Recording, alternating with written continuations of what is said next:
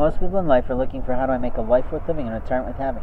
When a person is an audiocast recorder, he's not going to sit in the most famous, busy space. He's also not going to sit in a place that interferes with people's rights.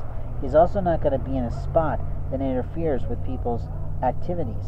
He's going to try and find a quiet spot to be. But we also have people with a lot of special needs. We have the elderly that need to be able to walk in a city.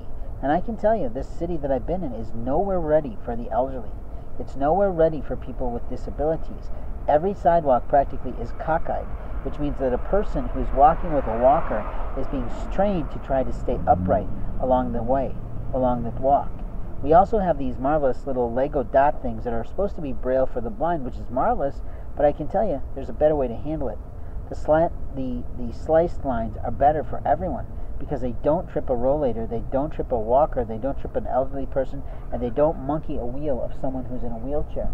We have to be willing to be honest about what's going on in the true biological lifetime of an individual.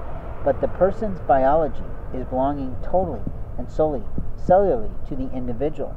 It does not belong to a group of scientists. It doesn't belong to a group of students. It doesn't belong to people who just have a religious bent against something because they don't understand it.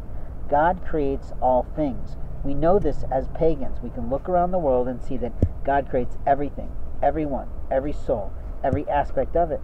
But we do have birth defects, and birth defects do occur. But sometimes a Mormon asshole will go, oh, you can give a birth defect? I'm going to prove that you don't. No, you don't have the fucking right to touch anyone without their permission.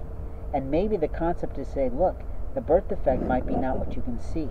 You're trying to prove something that you can see, and the spirit and the soul of a person isn't something you can always see, if you know what I mean. It's not something you can hack. It's not something you can take. It's not something you can move. It's not something you can shake.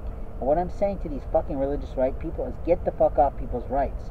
You are trying to interfere with women having babies or not. Not your fucking decision, because you're not the spouse. You're not the provider.